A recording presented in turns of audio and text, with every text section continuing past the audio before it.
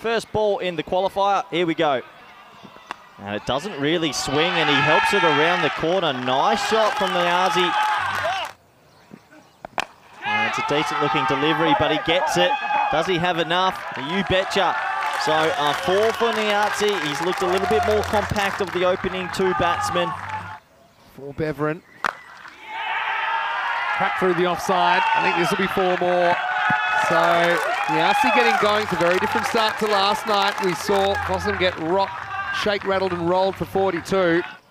Bowl with a competitive total anyway. This is going to help because this is lifted up and over the leg side.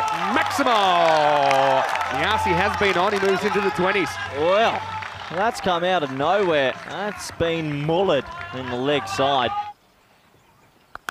Pulls that hard again, and then, oh, nobody moves. It's another 4. Well, Fossum have come here to play, Vinny, and they're looking good.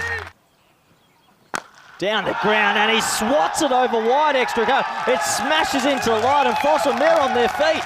Finals cancelled. Lights are gone. He's shot the lights out there, literally. Niazi finishes with a boom. That is the end of the power play, 38 with that loss. Oh, well timed. Gorgeous shot. Oh, that's beautiful batting. Niazi's looking $1 million, and the Norwegians from Fossum are ecstatic.